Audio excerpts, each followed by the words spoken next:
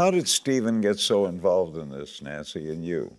You know, it's sort of surprising, and people think that our family, our parents must have been survivors, because the fact that my brother produced Schindler's List, directed Schindler's List, was a shock, because we really grew up in Phoenix, Arizona, with very, very little knowledge of the Holocaust, and without any. My parents were born in Cincinnati, Ohio, including a grandmother, so we're very American, and so, you know, we were late to the party. We were, you know, late bloomers.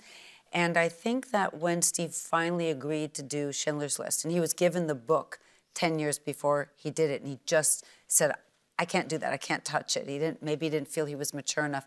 When he finally did it, I think it changed his life, and that, in a sense, started a little bit of a snowball, that it changed a lot of people's lives, because in founding the Shoah Foundation, the USC Shoah Foundation, suddenly listening to survivors, because there were times that nobody wanted to listen, and all of a sudden people sat up and wanted to listen. And I don't like to say that my brother taught me much of anything, because nobody wants to say that they listen to their big brother, but I really think that he taught me and many people to stop and listen. Yeah.